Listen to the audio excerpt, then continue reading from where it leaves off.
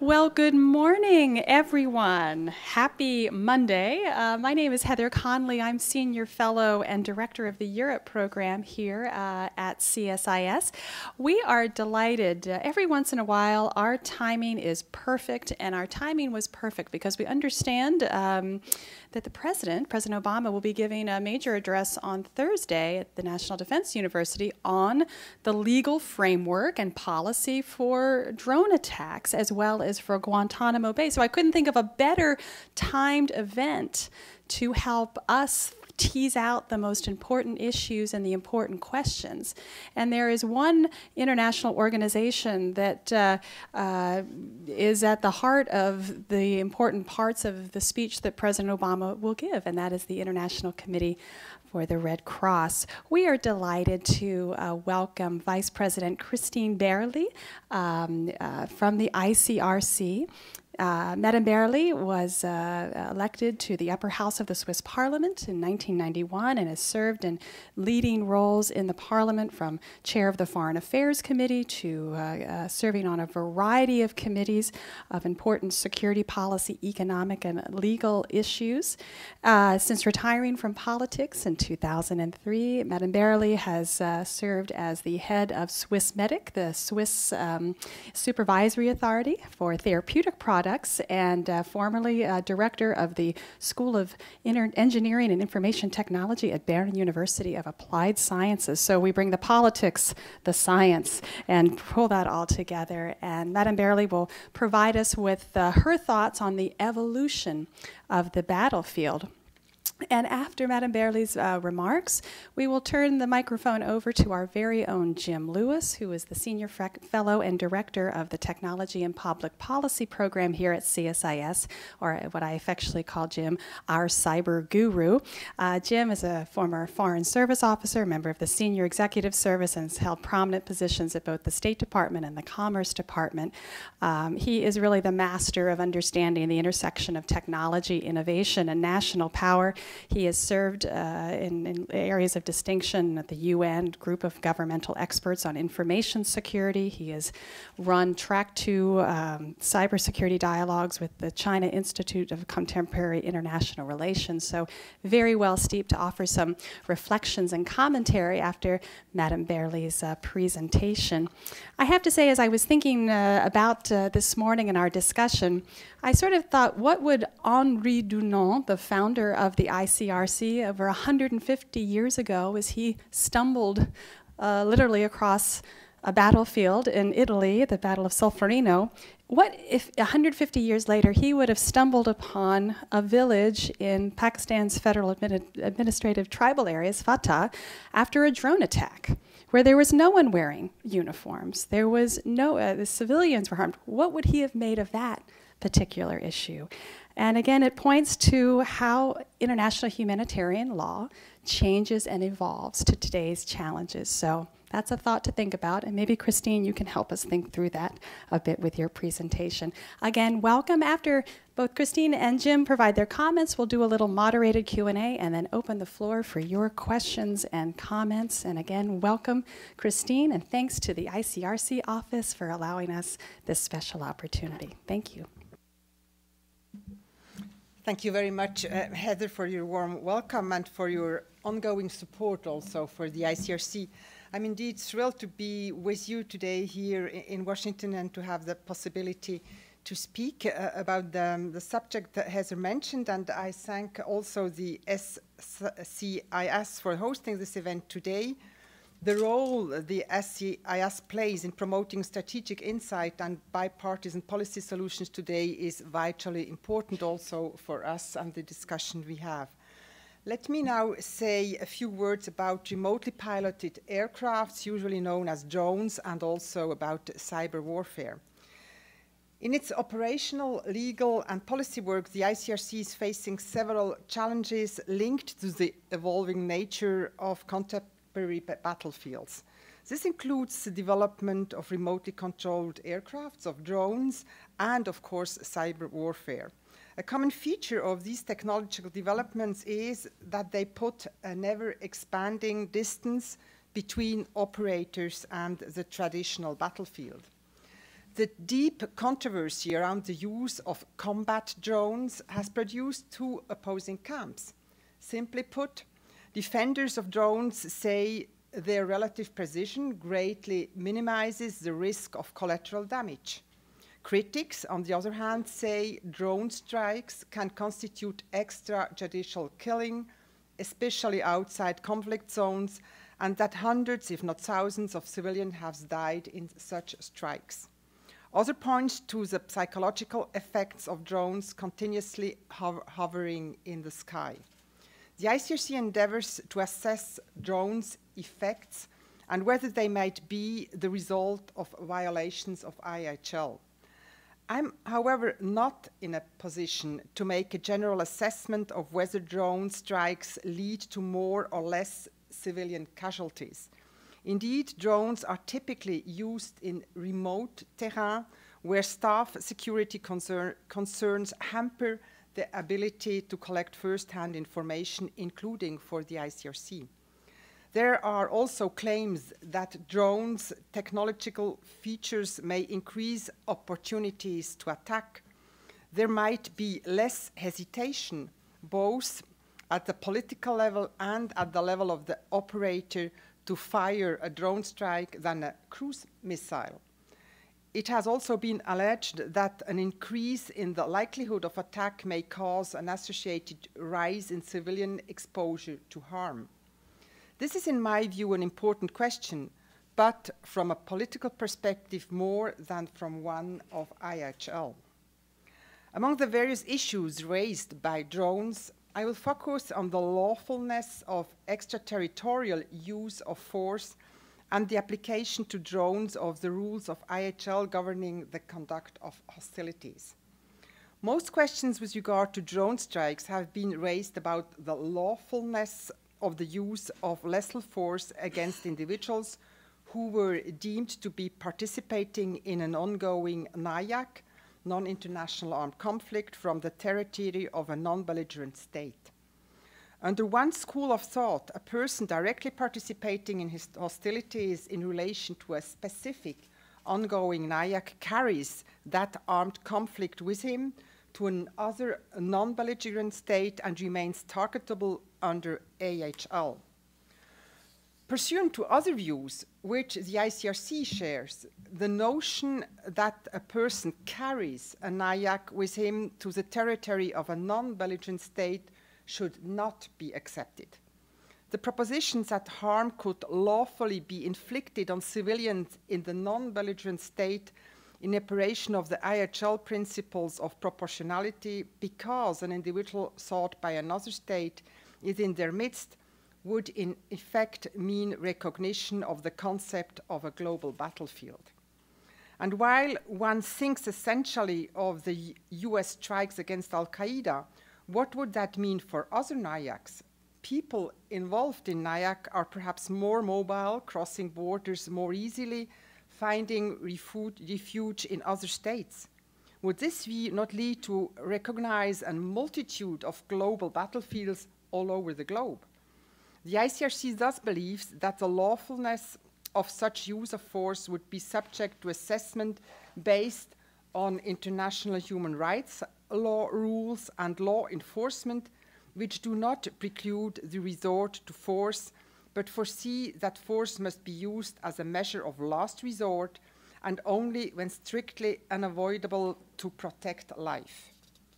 Given the strict limits posed by the law enforcement framework, it would appear that drone strikes could be relied on outside of armed conflict only in exceptional circumstances. Turning to what IHL says about the use of drones in armed conflict, the starting point is that it contains no specific rule on drones. There is no specific prohibition on their use as a weapon platform, and the rules are thus no different from those that apply to manned aircraft.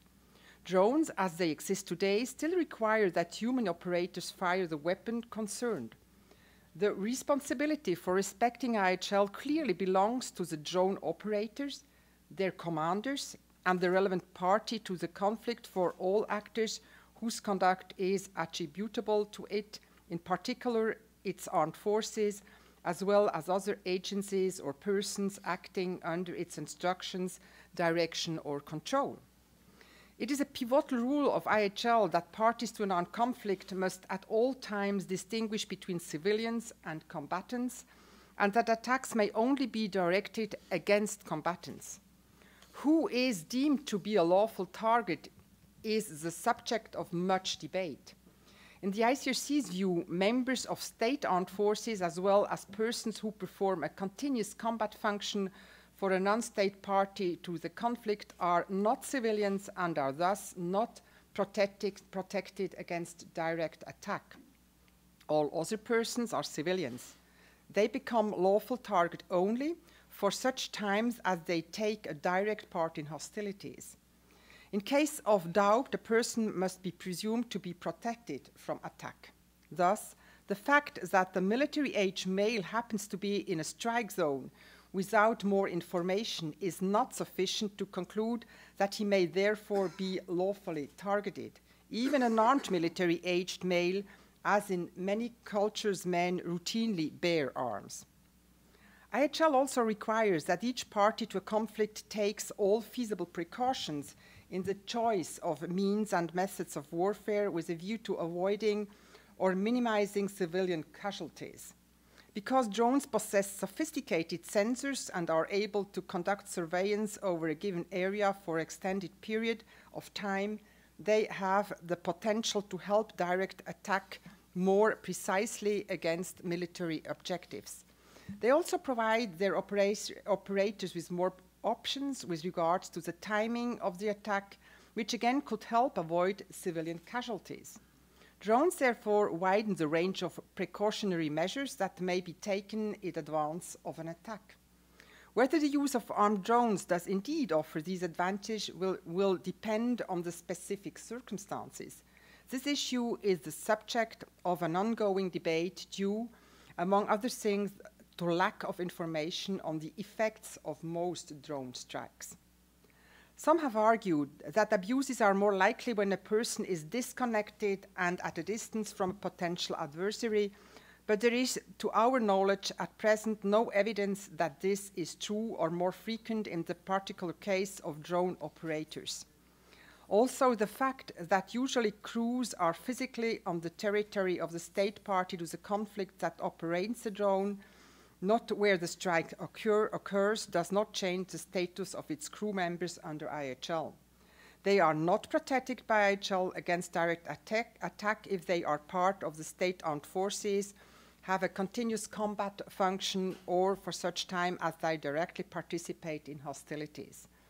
Distance from the potential adversary is actually not entirely novel compared to other weapon systems that are also operated from a distance, such as cruise missiles. In summary, there is nothing specific to drone systems that would make them, as such, unable to implement the IHL rules on targeting.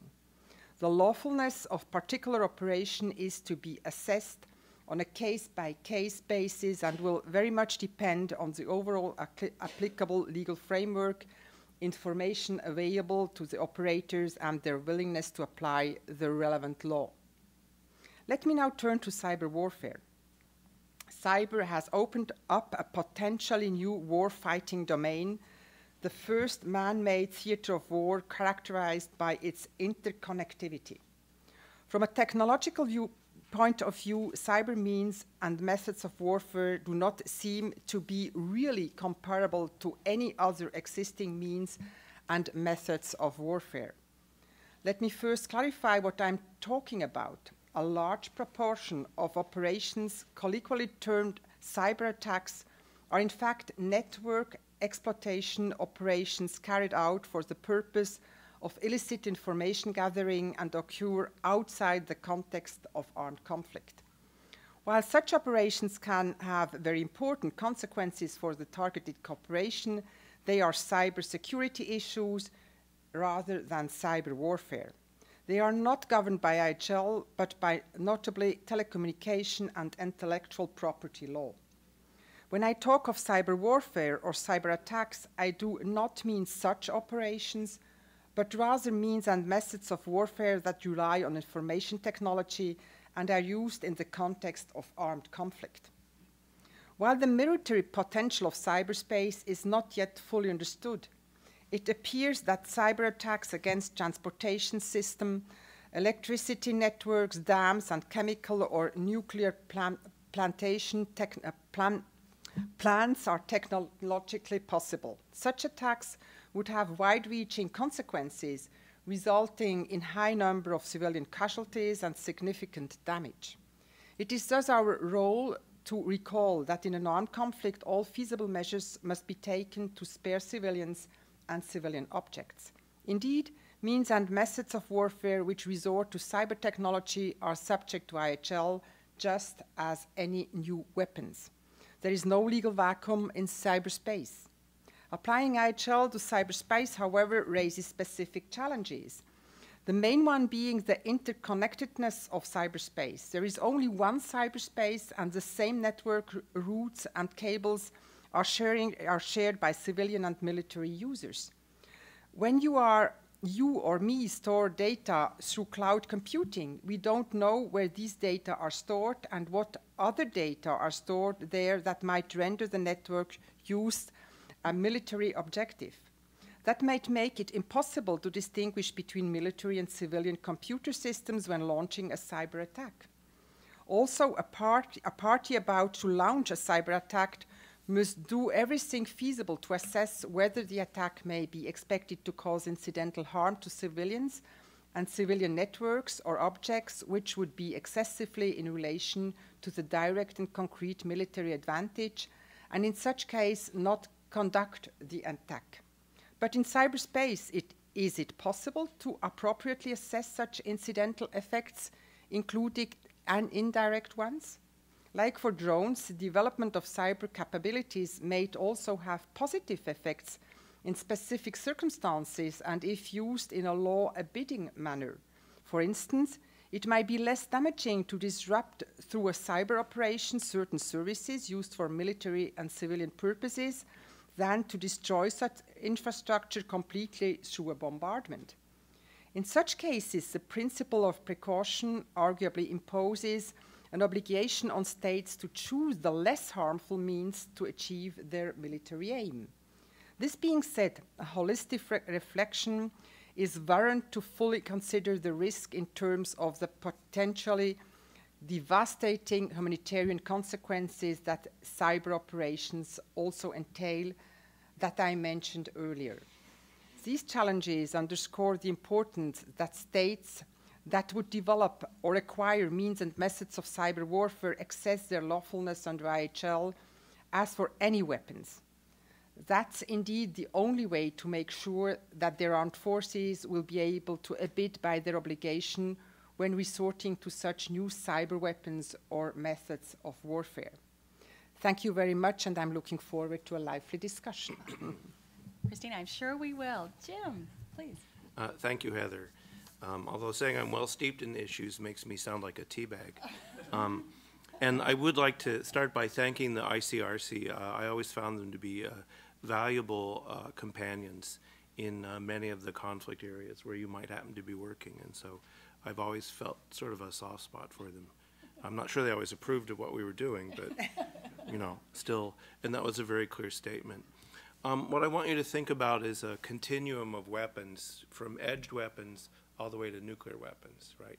And so what we want to do is look at these new weapons and say, where on this continuum from edged to nuclear do they fall? And some of the things we might want to think about are lethality, right? How lethal are the weapons? Cyber and drones are very different. Range, similar ranges there, cyber's longer range, and precision. So these are three criteria for thinking about weapons and how we would approach them from their use and how we would think about them from a legal perspective. Lethality, range, precision. The development of long-range attack capabilities has been ongoing since at least World War I, right, with the invention of the aircraft. And the new factor now might be the automation in some ways. And this, again, is not new. From the 1960s and 70s, we can see weapons automated where the operator may, after launch, cede control to the actual device, right? So these are not new things, either drones or cyber attack. And this is, again, consistent with the pattern of using technology to improve weapons performance, right? The question, and I think that's why we're here today, is how do we make these new weapons consistent in their use with international humanitarian law, and in particular with the laws of armed conflict? Now, I will say the U.S. has, for drones, articulated a series of thresholds that would be used to justify an attack, that there's the use of drones, that there's imminent threat of a violent attack, that capture is not possible, and that the use of drones is consistent with the laws of armed conflict.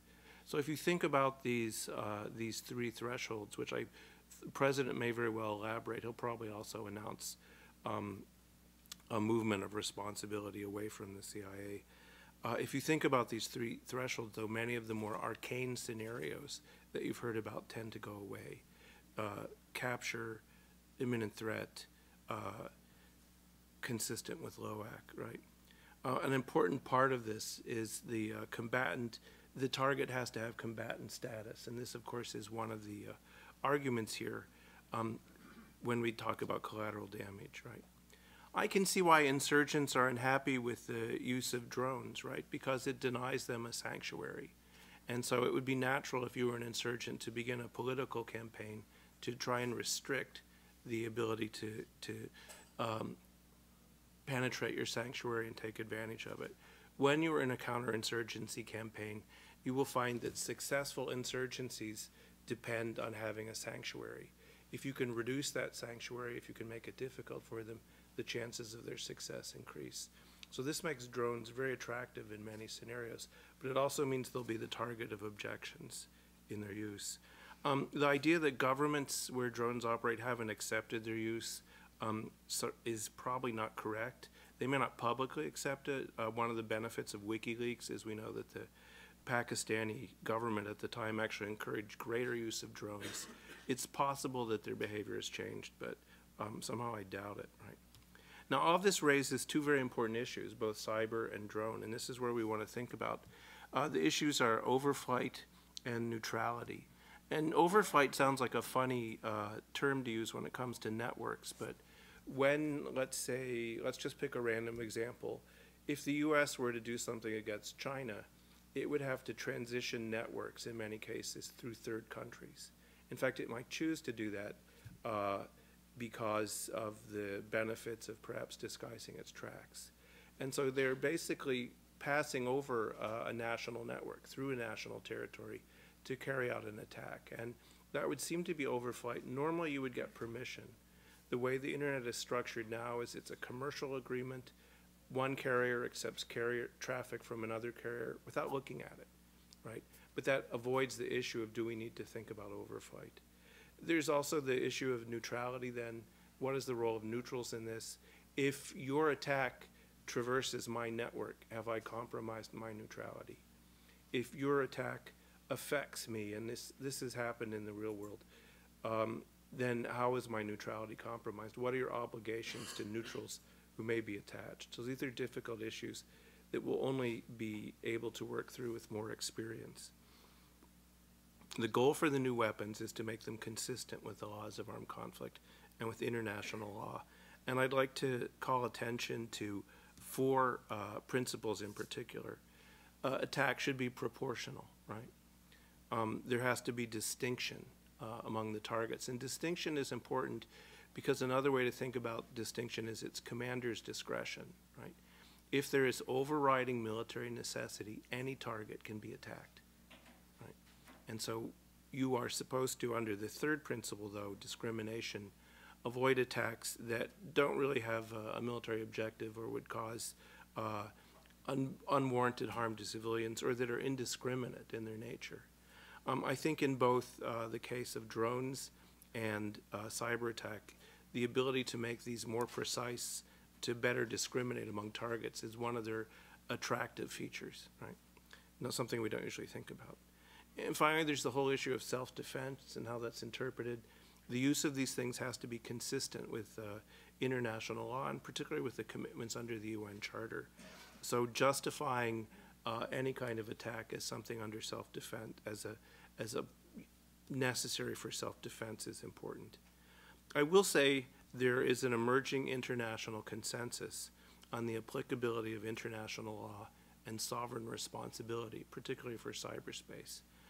When you see this consensus publicly enunciated, will be a political issue. You need to find agreement among the Russians, the Chinese, the Americans, and others before everyone will come out and say, but the behavior you see now that people seem to be acting in accordance with is that international laws apply, the laws of armed conflict apply, and sovereign responsibility applies, right?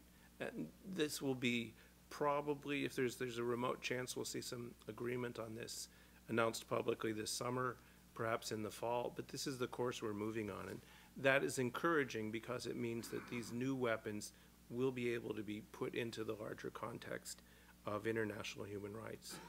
The one caveat I'd put to this, pardon me, international human rights and international law, the one caveat I'd put to this involves covert action.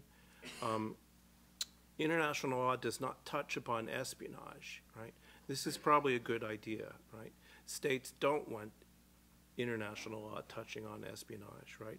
And the privilege of sovereigns in this area is something where there is tacit agreement among nations that we should respect. So covert action may occur outside the framework of international law.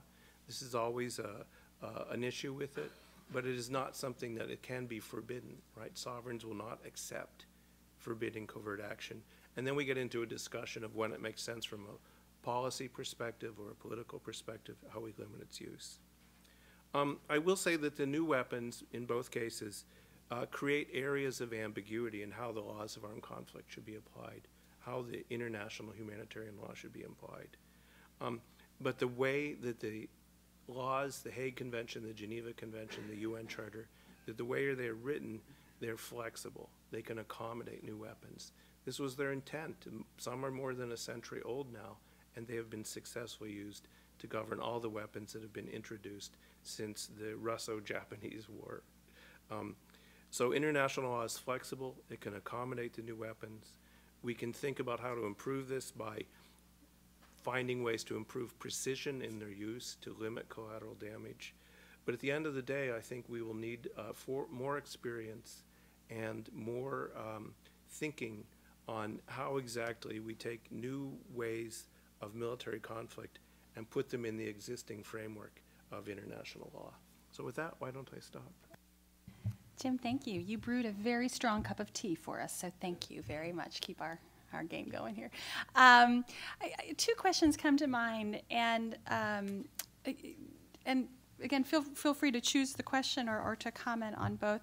Jim, I was struck by your comment, and also Christine, you know, the target must have combatant status. And the challenge, I think, within the U.S. government is, you know, to make that assessment, the transparency by which we make that assessment. And I think, Jim, you reflected on perhaps hinting at some things that may come out in the president's speech or in follow-on actions about increasing that transparency and accountability, moving. And I would love your reflections on what is the right level of assessing that transparency, making sure that the target does have that status, but in a timely way. I mean, the challenge there. And then I'd like to, Jim, your last comment provoked sort of, we need to have more thinking, more experience in understanding the new technologies and allowing the flexibility and the accommodative process of IHL and others. What's the forum for that thinking? How do you bring, and I know you've been tasked with this, how do you bring the countries together to think through this process, where in some ways some of the countries don't necessarily want to be a transparent thought process of how these work? So if you have any reflections and thoughts on how we can advance that thinking, that would be great. Christina, and any reflections you may have on Jim's comments would be great. You really brewed a strong cup of tea, I must say. I think we have to take two things. We have, and I use now a law expression, we have all a discussion about jus ad bellum. I mean, we have to question ourselves, are we working in a domain where the international humanitarian law is applicable because we have an armed conflict, or are we outside a situation of an armed conflict? That's what I tried also to say in my exposé. If we are inside a situation of an armed conflict, either an international armed conflict or a non-international armed conflict, then the use of drones, as a matter of fact, follows the same rules as the use of any other arm. I mean, you can use a plane or a missile or a drone, and it has to respect the same rules if you are acting inside an international armed a non-international armed conflict, an armed conflict.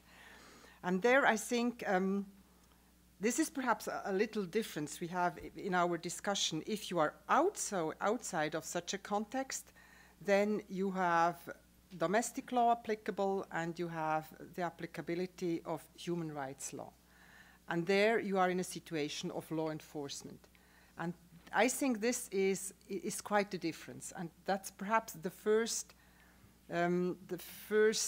exercise we have to do when we discuss. We have to take these two things and to separate them. If we are in a situation afterwards of an armed conflict, either an international or a non-international, then we discuss all the things James mentioned: proportionality, distinction, discrimination, but we are still in the IHL applicability, and then we have to look if the person who is targeted is directly participating in the conflict. Either it is a member of the armed forces, or it is a member of a non-governmental armed group, or it is a civilian who is not normally a member of an armed group, but is in this moment directly participating in hostilities. Then it is targetable, and it can be targeted either by a drone or by another weapon.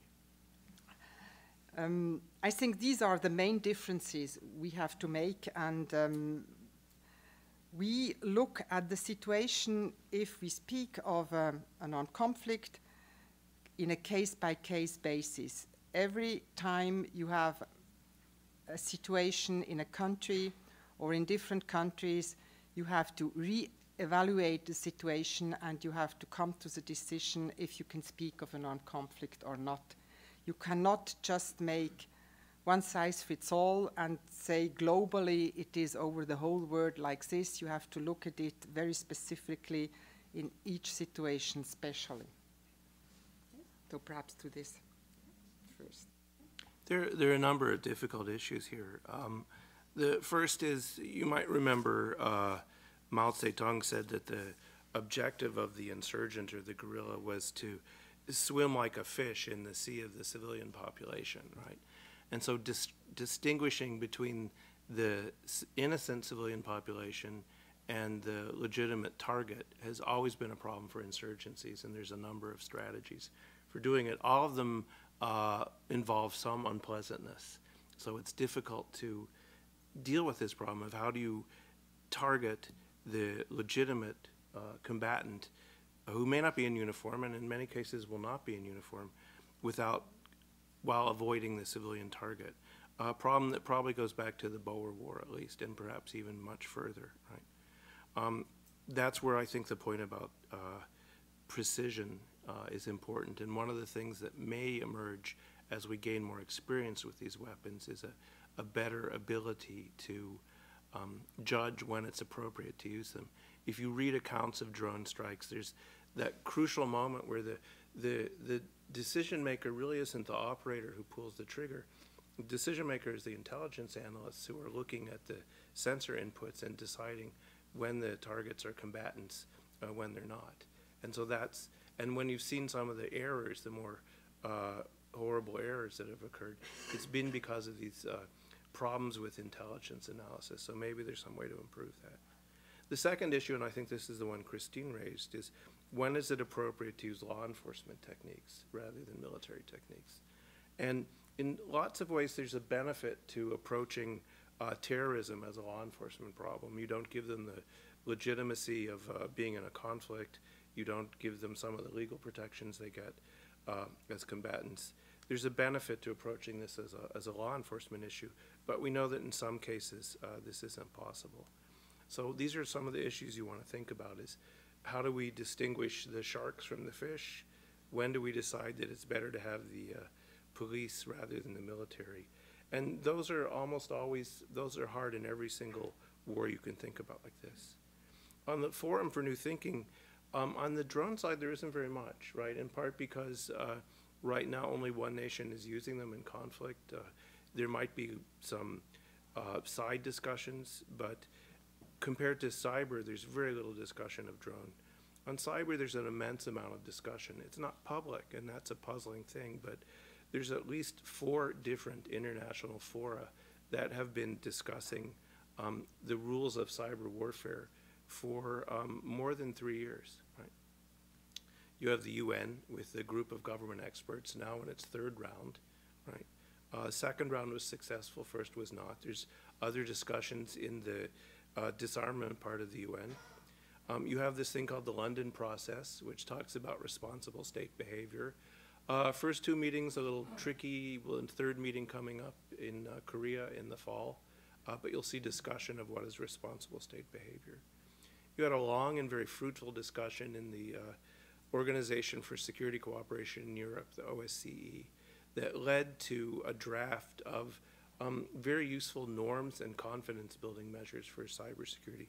It's really regrettable that the OSCE was unable to agree on these. And that was at the very last minute, where a bilateral problem between the US and Russia derailed what would have otherwise been a very positive effort. Finally, you have the ASEAN Regional Forum beginning to engage on this, right? And there are others. The OAS is doing this. The Organization of African States is doing this. There's a wide discussion of how to treat cyber warfare, cyber conflict. What are the norms? That's been ongoing for a few years, and we don't see that matched on the drone side, so it's interesting. And that makes you wonder, the cyber discussion, the driver there is the fear, the concern that nations have about what is a new source of instability in the international system. And cyber is kind of unbounded for many countries. It's easy to exaggerate the effect. I don't think it's easy to get very dramatic effects out of a cyber attack. But countries don't know, and so it's an unbounded risk, and that's why they've all focused on it. You don't see the same thing with drones, and it would be interesting to try perhaps to figure out why. Our next CSIS project. Let me open the floor for discussion and comment. If you could raise your hand, please, and identify yourself and your affiliation. We have some colleagues with microphones, and we'll take a few questions and begin the discussion. I see a question right over here, ma'am. The microphone's coming towards you. Li Chen from Johns Hopkins Science, China Studies. I have 2 questions here. One is, I understand both of you were talking about international armed conflicts. My first question is, well, we heard lots of accusations. China have stolen maybe billions of dollars of economic intelligence from the US companies or military. If we take that accusation as a fact, that to me could cause more risks to the U.S. than some military attacks. So given that as a fact, how could the U.S. do the calculation and jump from taking this kind of attacks or risks to an offensive cyber operation? So I wonder whether both of you can comment on that. What's the conditions? What kind of forms the U.S. could do in terms of offensive cyber operation? My second question is, it's aspiring to hear both of you agree that the new weapons could be taken under the existing international law framework. My question is, what's your thinking about the arms control regime for the new weapons? Thank you.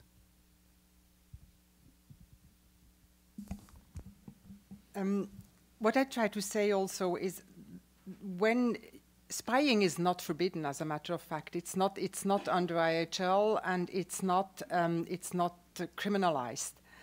And when I'm speaking of a cyber attack, in this sense, we speak of an attack by cyber means in the context of an armed conflict, where you have a physical destruction of something, because otherwise it goes much too far. If you would give the right to a counterattack, also when we are speaking of spying and of economical damage, then we would really go very far. And that's why I tried to make very clear that when we are speaking of cyber attacks, it's where you have a very direct harm in attacking whatever, a nuclear plant or an electrical grid, or something where you really have the danger that persons would be hurt and that you could have really victims in this sense.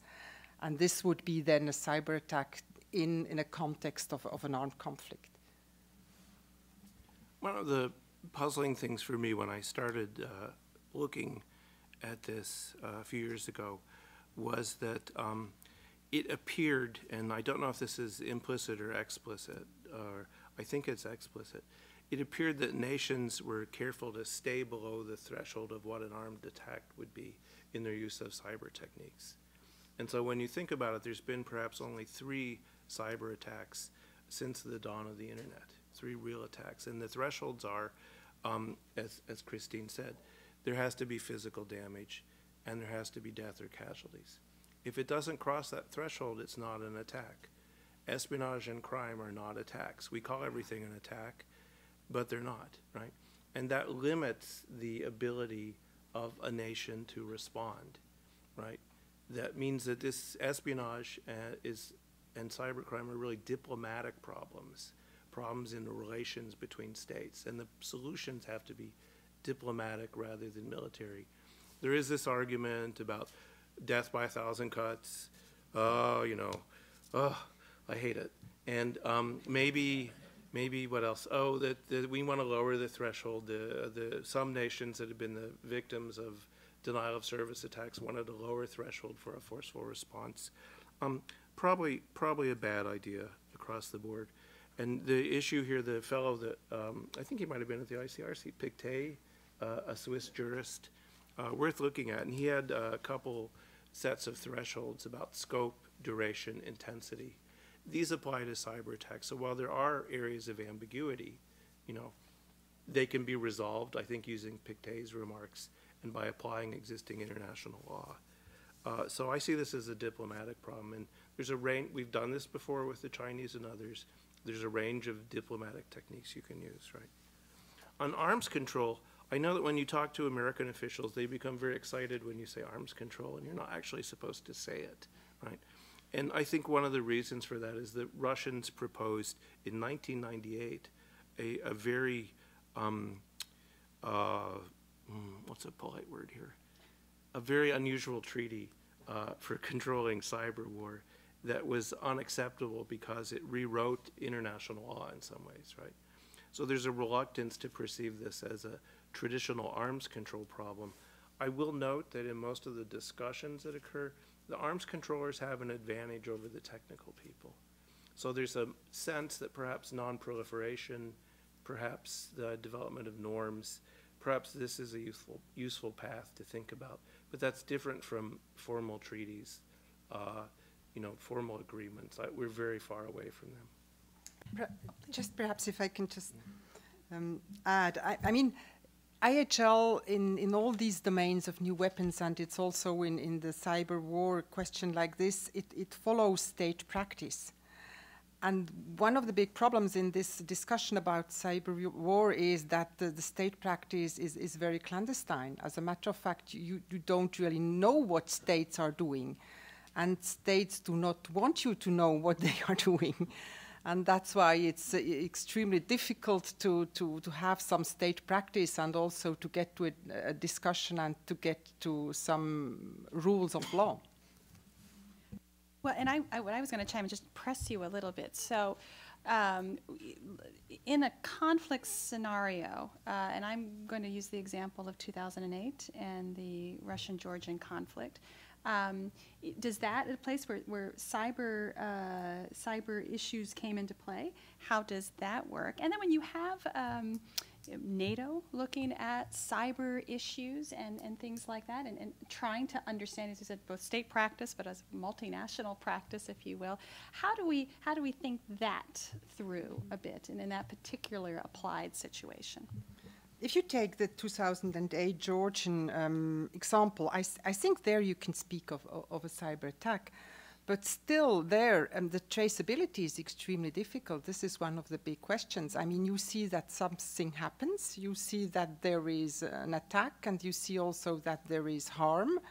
But afterwards, it's extremely difficult to know from where it came. And if you do not know from where it came, it's also extremely difficult to react. So I think the traceability is one of the very huge problems in this domain. And then you have, for instance, also the Estonian case a year before, the Georgian case, and there it was more like a denial of service attack. And also there the traceability was extremely difficult. You did not know. It came from a lot of different people, and so the reaction was not really possible either, and it could never be said exactly from where it came. And this is one of the huge problems in these cases. Well, it's interesting that if you look at Russian doctrine for the use of cyber techniques, they have an element that is a little bit different, or at least expressed differently than our doctrine, and that is the idea of what we can call a political shaping, both before and during the conflict, to shape the political opinions of third parties, right? And also to affect the morale of the target, of the opponent, right? So the Russians consciously intend to use cyber techniques, as they did in Georgia, for this political effect, and that's different from the kinetic effect. We always think about kinetic effect with cyber. We think about intelligence. We think about kinetic. It's useful to think about how, at least in this case, you have an opponent who's very skillful at using it to shape the politics of these things. The issue I'd put before you is the problem of attribution, right? And attribution is getting easier, right? And the ability to attribute is improving, right? And currently, a few nations have a very high ability to attribute. This is how we know it's China, right? But that will become more common in the future. So what will that mean for how we think about these conflicts when it is much more easy to attribute the source of attack? The one benefit, I'd say right off the bat, is it will make it easier to fit this into the context of international law. I mean, the biggest cyber attack probably we had to, what we heard of, is Stuxnet. Yes. And this was for sure a cyber attack, but there also the attribution is quite often discussed, and we have read a lot of things in the media, but it's not very clear as a matter of fact. But this was quite a strong cyber attack. Also, the Aramco attack in 2012 on the Saudi oil company, but there also the traceability is very difficult.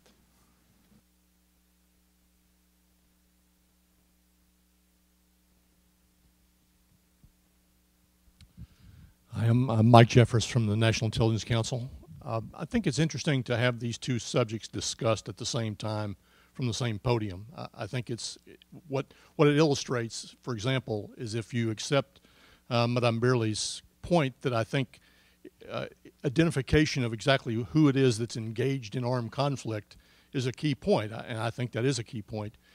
When you discuss it in that context, in the context of UAVs, you have one kind of discussion, and then when you discuss it in the context of cyber, as Mr. Lewis did, where things aren't really attacks unless they actually result in damage, then you have a different kind of conversation, because it seems to me that the point about defining what it is, what a combatant is very important. I mean, I think in some ways your point about Mao Zedong sharks swimming or the insurgents swimming in the sea of the people.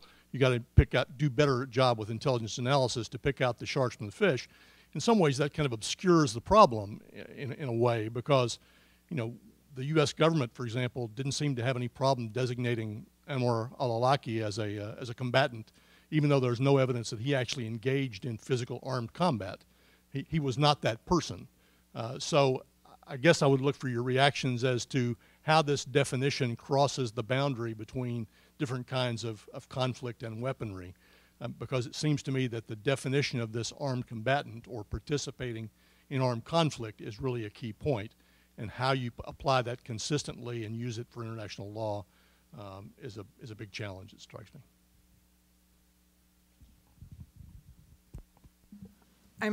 I think you really have a point. I mean, and it's in every case where you have to take a decision, I think extremely difficult, because you have to do like two definitions. You have first to look, are we in a situation of an armed conflict or not? And if you say yes, we are in a situation of an armed conflict, you have to look if the targeted person is participating at the conflict and is really, in this sense, targetable.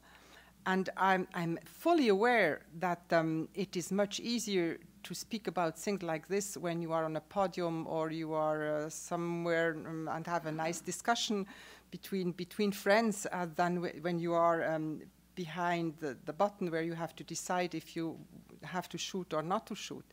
I'm fully aware of this, but still I think to think it through in theory is extremely important and gives you also the strength afterwards to decide when you have to decide.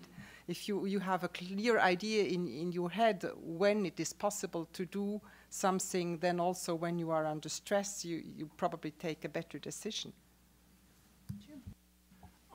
So the example I think many people use is, suppose there was a German-American working at Peenemünde developing the V2, right? And he had not actually engaged in combat, right? Would he have been a legitimate target? And the answer is clearly yes, right? So the al-Awlaki case is perhaps the most difficult case we have, and it raises many difficult issues. There's areas of ambiguity. It makes everyone uncomfortable. But at the end of the day, I think you can make a justification for it, right?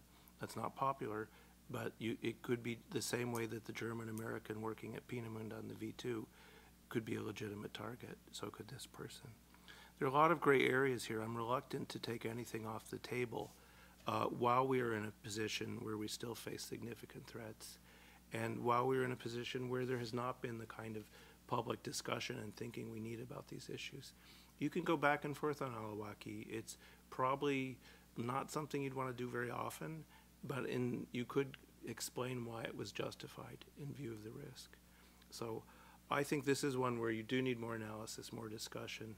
And the touchstone for me, and the reason I think we have both drones and cyber up here, we could probably tag in other weapons. You're going to see robotic weapons. You may see other kinds of weapons.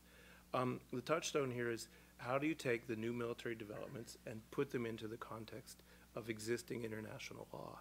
Are there places where international law needs to be modified?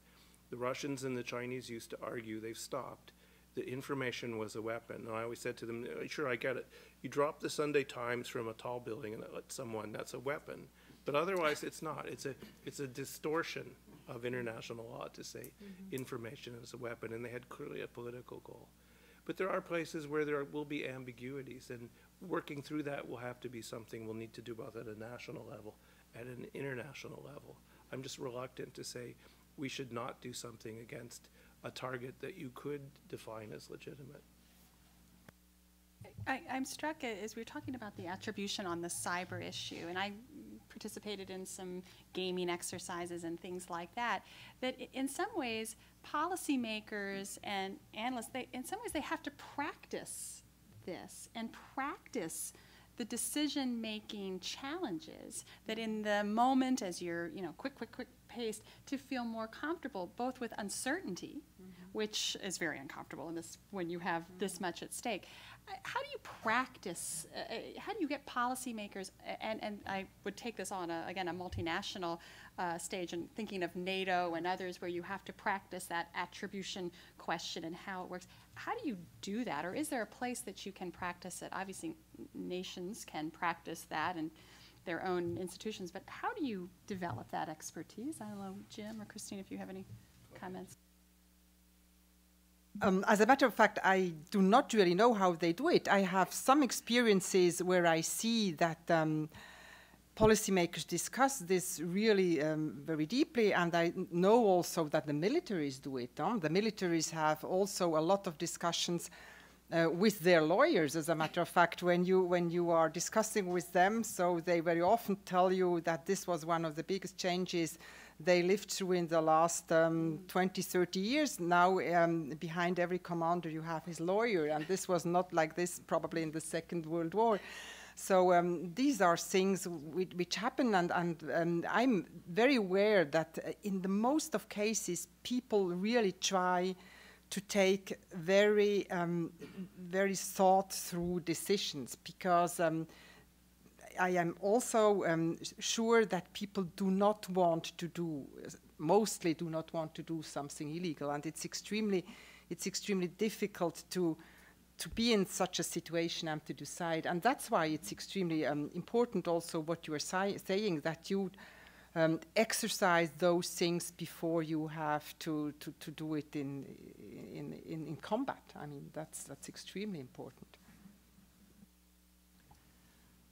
Some of you probably heard this, but about a year ago when the Sanger article on Stuxnet came out, I was talking to some Chinese colleagues, and I said to them, hey, were you surprised by the article? And they said, no, we always knew it was you. And I said, oh, yeah, how do you know that? And they said, well, first of all, whoever designed Stuxnet had so many lawyers involved. There's only one country that has that many lawyers involved in it. So I said to them, well, what about you? Don't you have to deal with lawyers? And they said, not yet, but it's increasing. So right, it's enjoy it while it lasts, right? So, but this is one of these things where we do, and the pace here is what's difficult in some ways, is how do you come up with common understandings on the use of new weapons, right? And some of that has to be through bodies like the UN. Some of it has to be through bodies like the ICRC. There's other international fora like this London process. And then there's bilateral discussion. So a lot of the bilateral discussion, I believe, with the Chinese, for example, has been on, potential military use.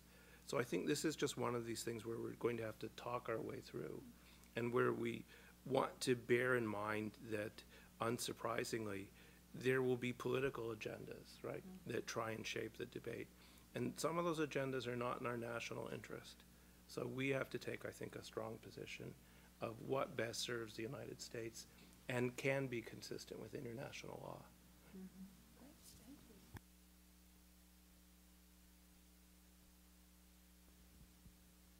Hi. My name is Ron Seaman. I'm from Ron Seaman Ministries. And what my concern is, we can see all of the cyber attacks that take down power plants or grids or banks, insurance companies. But what I'm concerned about is the unspoken, which is the manipulation of hundreds of thousands of social media accounts through automation and controlling the politics and controlling the impact on the ground. And I was just wondering if that just falls under the covert laws, and so it's just ignored.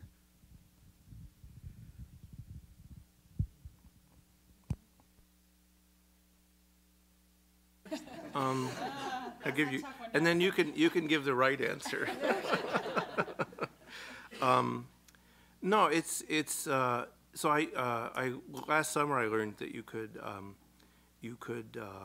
buy Twitter followers, right? Which I've thought about doing it, and Boost your numbers? yeah, I mean, so when you read that I didn't get that far.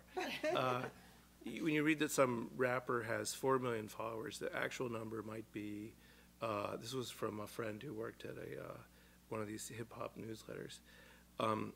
their actual number might be like 1.5. So it's easier to manipulate the social media than we think. And the same is true for Facebook and LinkedIn. It's easier to use the data from them for data mining. I talked to one of the big data miners, and they use feeds from social media as predictive. I think there's been stuff in the paper. You can predict disease, unemployment, car purchases. You can predict all sorts of things from being able to harvest this data, because people can't resist putting things on social networks. You think, like, why do I care? Arm now covered with red dots, right? It's like, so what? But people do that enough that you can predict disease outbreaks. And governments have not been slow to recognize the utility of social networks, first for intelligence purposes. You can mine social networks. You can create false identities. You could use it for targeting. Most large intelligence agencies, I think it's safe to say, outside the US, exploit social media. The notion of shaping opinion, though, is a difficult one, and I think it depends largely on national law. So I don't see some countries put a lot more effort into this than you might think. So the Chinese have bloggers who they hire. I think they call them the 50-cent army. Maybe it's the 10-cent. It depends on the value of the yuan on any given day, who purposely enter positive things about the Chinese government. The Russians, of course, I mentioned earlier, have a doctrine that focuses on political shaping. So it's an area where one of these areas of ambiguity. What are the rules for this? This is where transparency would help. I myself don't believe anything I read on the internet unless I can confirm it somewhere else. But I don't think it's an issue for laws of armed conflict. No, it's not an issue for the ICRC, as a matter of fact, but I could give you perhaps an answer as a person. I just was in a management seminary, as a matter of fact, last week, and we saw there how these means can really also be used as a means of attacks against whoever you want. I mean, you can attack a corporation, you can attack a person politically, and I think there we are really in a sphere where we have also to look if in a certain way freedom is not just killing itself. I mean, it's really sometimes quite difficult if you overflow somebody with information. And there, I think it's like we have to be extremely critical and just be very, very aware what we are believing and what we are not believing, and look that we are not based just on one information, because it's in politics, I think it can be quite dangerous. I think I'm really taking from this conversation the power of shaping the political agenda in some ways is more powerful than I had anticipated. We had a question right here. Thanks. I'm Hillary Lewis. I'm actually with the George Washington University Executive MBA program. We have a focus on cybersecurity, so I thank you for having the event. It's been wonderful. I have a question that's going to kind of weave a couple of things together. In the context of cyber attacks happening as a component of an overall kinetic attack, which is frequently how they're conceived of in military operations, how does the idea that you need, in order to have a legitimate target, you need that individual to be involved in a continuous combatant function?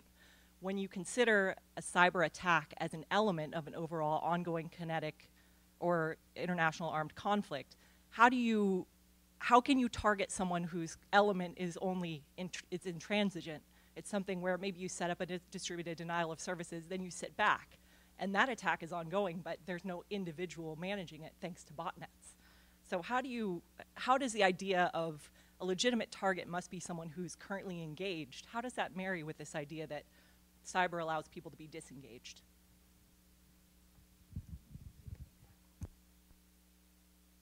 I'll go first. One of the things that I hope doesn't get eroded is the notion that under current international law, any target can be legitimate if there's overriding military necessity, right?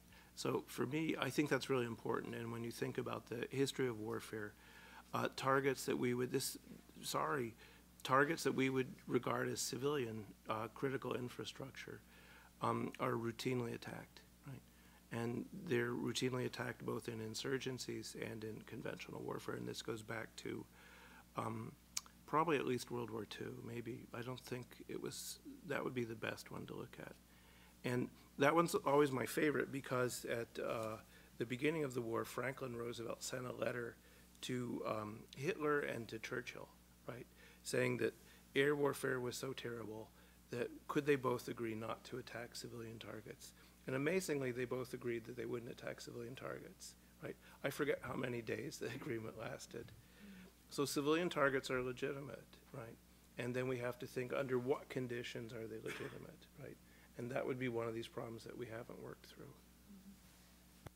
I mean, that's what you said before. If you discuss under the condition that you are really in a situation of armed conflict, I think that the attack can be done, but you have to respect the principles you also mentioned before. I mean, the proportionality, the distinction, all the big principles of IHL are applicable also in this case. That have to be respected.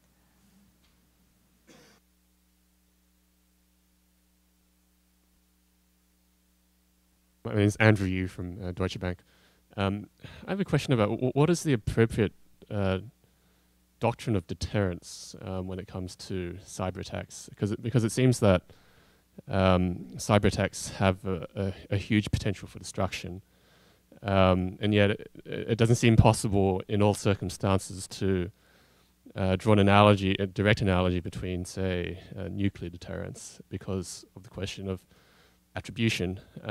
Yet at the same time, you can't necessarily draw a direct analogy between, say, a counterinsurgency because the destructive effects of a counterinsurgency may not be the same as that for as the damage that can be affected by a cyber attack. So I was wondering what your thoughts are on that. Okay. Well, one of the things I like about cyber is you can put the word cyber in front of anything, right? And so that's really great. Like I'm surprised we haven't talked about cyber drones today. We deserve some credit for avoiding temptation. And cyber deterrence is one of those places where it's inappropriate, in my view, to put the word in front. And this might be a larger problem with strategic thinking in the U.S. We keep hearkening back to the Eisenhower administration and how do we get a grand strategy and how do we come up with deterrence. I actually don't believe there is such a thing as cyber deterrence. And I say that for two reasons. First, instead of a single opponent who is a peer and mirror images us, we have multiple classes of opponents with very different tolerance for risk, right? And very different abilities to calculate risk, right? Second, it's easy to make a credible threat with a nuclear weapon. And to be a credible deterrent threat, the threat has to pose existential damage, right? Existential damage to the state. Now I get to be an arms controller, right? And so a cyber attack, it's really not going to be that destructive, right? We could talk about how destructive, but it's not going to create existential risk, right? Outside of military conflict, it will not threaten the political independence or the territorial integrity of the nation, which are the criteria in the UN Charter, right? So if you can't make a credible threat and the opponents have different ways of calculating risk, you're not going to be able to deter them, right? General deterrence still works. Russia and China are deterred from attacking the US, right? But they're not deterred from cyber actions, in part because of the threshold issues. Espionage doesn't justify a military response. Crime doesn't justify a military response. So we cannot deter them. And so I see people always trying to resuscitate deterrence along with other Cold War ideas. Someone was asking me about collective defense the other day. It just gave me a headache, right? So I'm not a big fan. And perhaps just one addition. I mean, the strengths or the weakness of cyber can also be its strengths. because the whole cyber world is so diversified and is mainly private. And because it's mainly private, it's also very difficult to attack as a whole. So it's very, if you attack some place, there will be on another place again a private initiative coming up. And so I think this is in a certain way also deterrence, that it is so diversified and very private.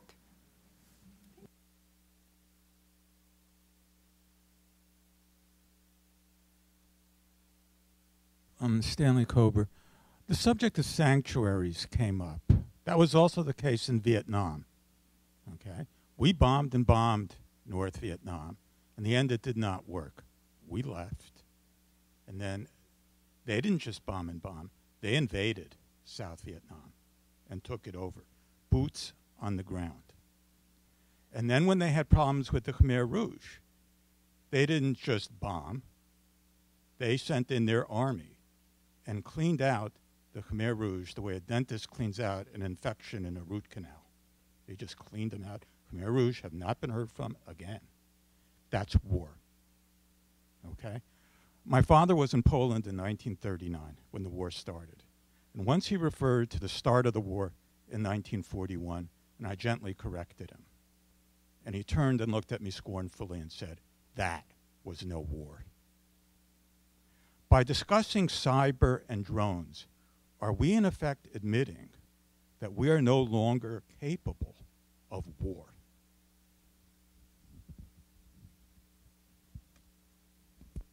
That's a really good question. And, you know, I would rephrase it a little differently, which is, are we capable of winning wars, right? So we can engage in armed conflict, but can they be won? And, you know, clearly, then you'd want to sort of review the record. Where have we been able to actually win? I do think that it is fair to say that in most cases, when you look at successful counterinsurgencies, they have physically occupied the sanctuary, right? And that's been necessary. In this particular case, I'd say the goal here is more to disrupt planning and organizations that might be plotting attacks against the U.S. rather than the kind of counterinsurgent goals. But that's an open point. So I think the larger there's a fair question to say, can you still win a war? And this is, if you remember, Bernard Brodie wrote in the 50s that the purpose of militaries had changed, where previously they had been created to win wars, and now their main mission would be to exist and thus prevent wars. And Brodie's point is still valid. I don't think it's perfectly accurate anymore, but that's the question we want to ask. Is it's easy to start a war, it's really hard to win one.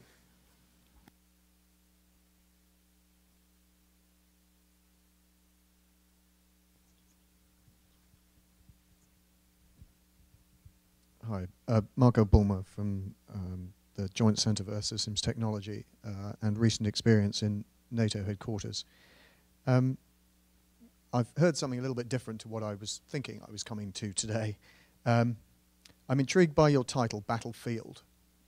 Those of us operating within these sorts of spaces are really thinking battle space more than battlefield. So I was intrigued as to why you might have chosen battlefield for the topic today.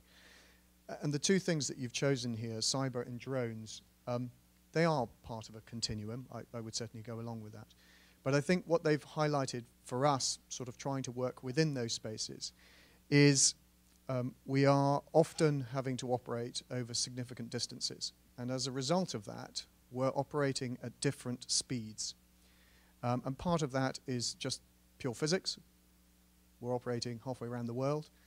And the other, obviously, is biological, the thinking piece here. Both of those technologies allow more information to be put forward. And they've really changed where we think of tactical situations and strategic situations. And it's really quite revolutionary what's gone on. So I think my question is this. Given that a drone operator is capable of seeing more and is able with higher resolution to better discriminate and to get to all those things that we've been wanting to get to in terms of proportionality, distinction, discrimination. We're getting there, but we're now introducing more people into this. Going to Christine, what we continually need is access to the law and what is written and how it's written. And I guess my question for both of you is, do you think that the way that the law is currently presented is adequately fit for purpose and fit for role for those people who are having to operate within these spaces and make these decisions? Thank you.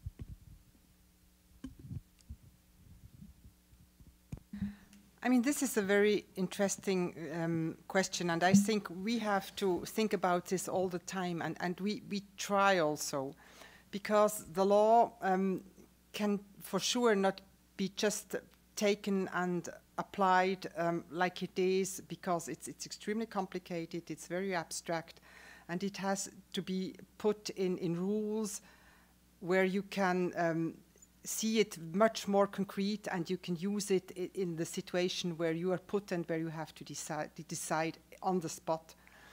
And that's why we try also to have a very in-depth going discussion with military personnel, and we try to bring the rules of law into their rules of command finally, and really to bring them the ideas which are put in the international humanitarian law very close, so that they can apply them in the situation where they stand.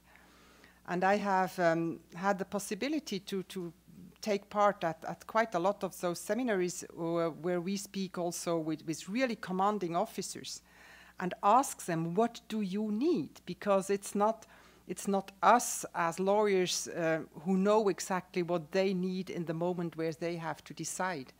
And that's why I think it's extremely important that we have a very close dialogue with those people, that we can bring them really the means they need to take rational and good decisions.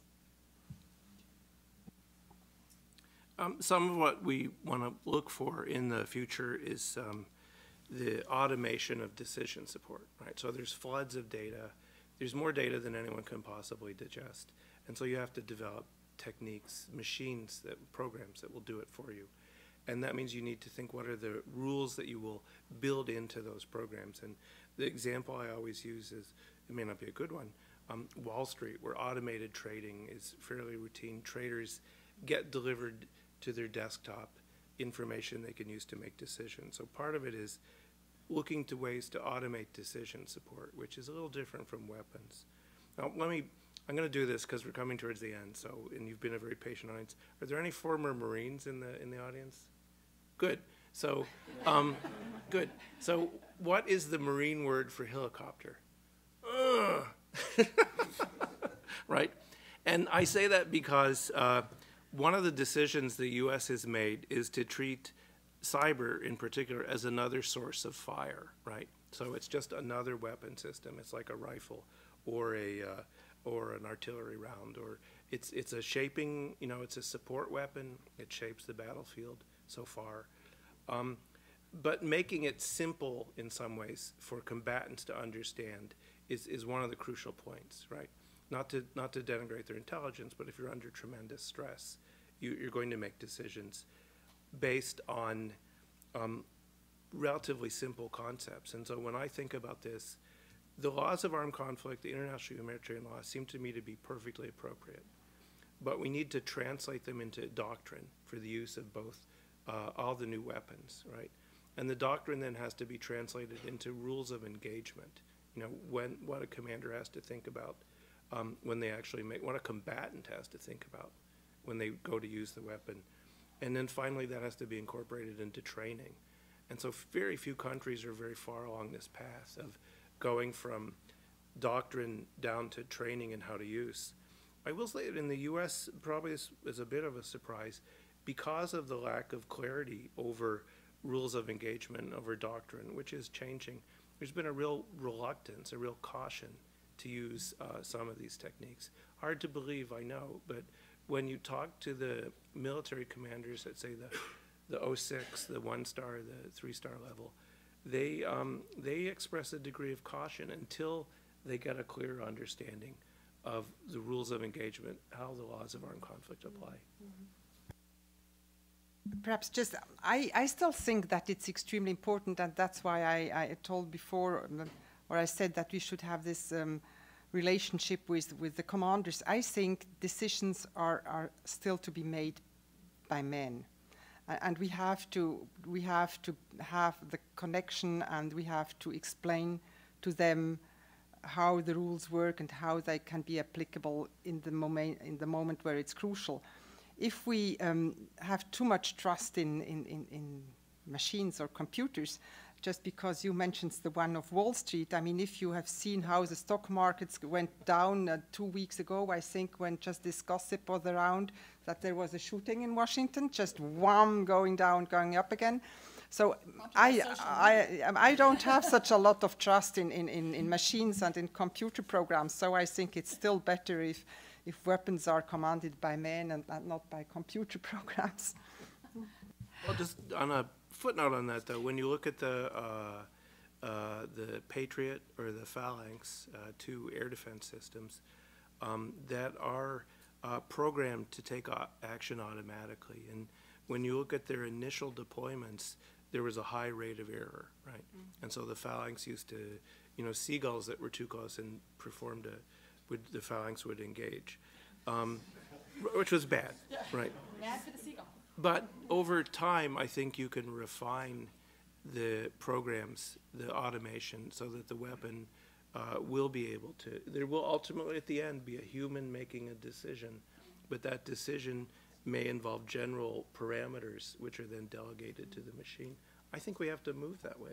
Do you think that you can put the rules of international humanitarian law into the computer, that he acts afterwards as if he would respect this?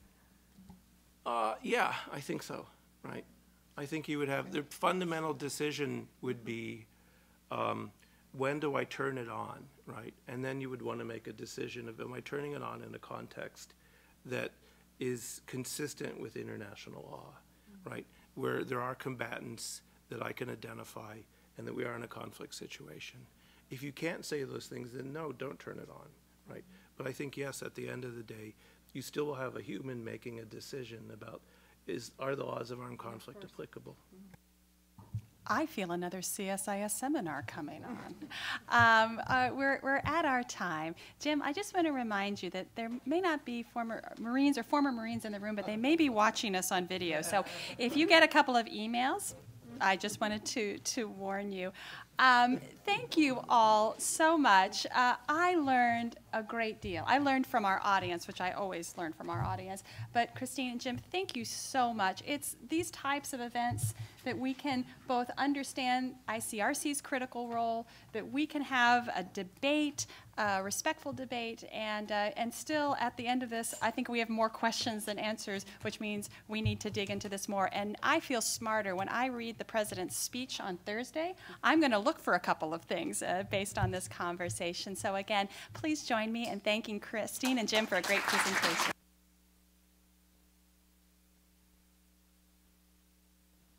Thank you for joining us. Have a great day.